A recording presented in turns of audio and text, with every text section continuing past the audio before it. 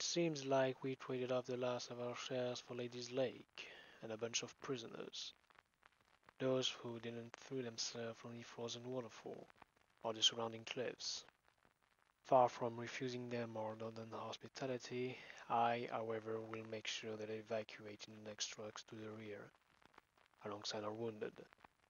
I don't have the men nor the facilities to properly treat them here. Speaking of facilities, the city's factories could have helped with our supply issues, if most of their roofs weren't blown up or their interior flooded with dysfunctional machinery. Although efforts could be made to clear out the debris, the last thing High Command can send me are machines. But what they are not running out of are light-hearted conscripts, who are sent to the line as relief, just to return in a state of shock hours later. For many, it's the first time the target is actively trying to shoot back.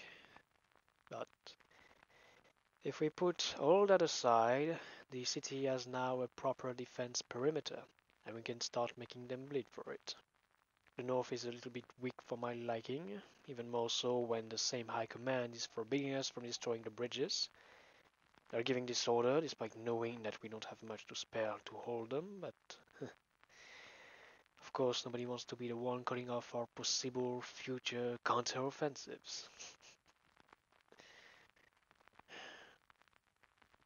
The sun is going down. It might be time for me to lay down on the couch. A sleepless officer is a dangerous one.